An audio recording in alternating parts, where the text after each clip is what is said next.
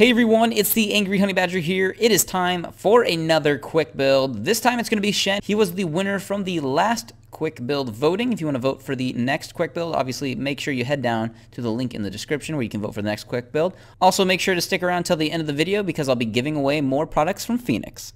As for Shen's abilities, at level 1, you're going to want to put a point into your Vorpal Blade. Typically at level 2, I like to put a point into my Shadow Dash. That's your taunt, very helpful there too. Level 3, typically put a point back into Vorpal Blade. What we're going to do is max out Vorpal Blade. It's good poke, harass, and actually pretty easy for last-hitting minions if you even need to use it for that while in lane. Make sure you do put an early point into your W ability, which is of course your shield. Now as for maxing out your last two abilities, kind of comes down to preference. If you want shorter cooldowns on your dash and that taunt, you can do that. Or if you want to put more points into your shield and get it a little bit beefier, typically that's what I will do. I will do that as well. Obviously, put points into your ultimate Stand United at levels 6, 11, and 16.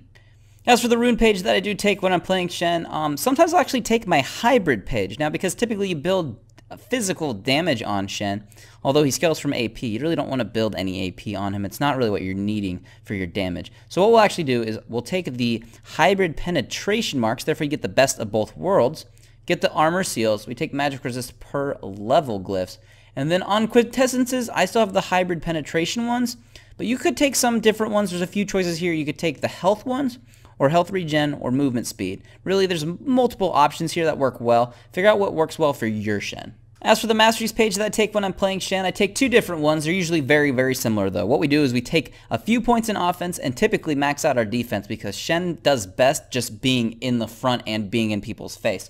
What we're going to do is put a couple points in the offense just to get some cooldown reduction over there. If you want to put 4 points into that, that's fine, and take 2 out of the defense side. But over here, we're basically going to just focus on everything to help us get really tanky and to help resist all damage because we want to be up front, taunting people and causing them not deal damage to anyone else. As for the items that I like to take when I play as Shen, now starting off, it really depends on what your lane's going to be. If you think you can actually be pretty physical in the beginning, you could take a Doran's Blade. It is possible. You can also do a Doran Shield. It's not terrible. It's just kind of a consistency thing you can do. If you really want to start getting some health, you can pick up a Ruby Crystal. It's not terrible in some aspects. Or if you need to do the Cloth Armor and Pots, that will work out if you're going to be dealing with a lot of physical damage. Early on, what you're going to want to do when you first go back is pick up a Giant's Belt, maybe the first part of your boots, and then either some Chain Vest armor, or if you're going up against an AP top, you're going to want to pick up that Spectral's Cowl. The first few core items that you really want to pick up are that Sunfire Cape, the Spirit Visage, and then your boots, whether that's going to be Ninja Tabby or Merc Treads, just depending on the enemy team and who you're going up against top lane. After this point, though, you have to address how things are going. If you're ahead and you're not taking damage, you're going to want to consider picking up a Trinity Force. It'll help him out actually in all aspects with movement speed, more attack damage, more health, crit strike chance, health. You don't really need the mana. You also get a speed up too when you're attacking, so that's very helpful. It also helps you side push waves down a little bit too.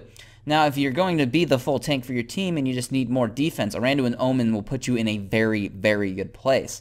Now, a full build in a perfect world would look like this. You'll have the Sunfire Cape, the Spirit Visage, you'll have your Merc Treads if that's what you needed. You'll have the Trinity Force, you'll then pick up your Omen, and then you'll probably finish off with something like a Blade of the Ruined King for some increased damage. And you'll also be able to solo some people at this point later on in the game. Now, if you need some options, depending on how things are really going, if you want to side push better, I would consider picking up a Static Shiv instead. It can help you out with pushing those waves down quicker to take side objectives before you TP in on your team. Or if you just want to be really tanky, maybe drop out that Blade of the Ruined King and pick up a Warmog's armor. It's going to help you out with maximum health. You'll get more increased health regen because of the Spirit Visage, and you will just be very tanky. Now, for those of you who are smart enough to stick around to the end of the video, this has been my gear of choice for months now, and I must say, just the fit and feel and quality of their product is just super awesome, and I love it to death.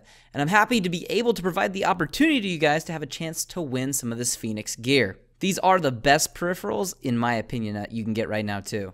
In this week's giveaway, we're going to be giving away a Phoenix Nasita and Demora. For your chance to enter into this, all you have to do is like my Facebook page and like their Facebook page, and then when there is a new picture of the Phoenix Nasita posted, all you have to do is leave me a comment on why you'd like to win one, and we will be picking one lucky winner.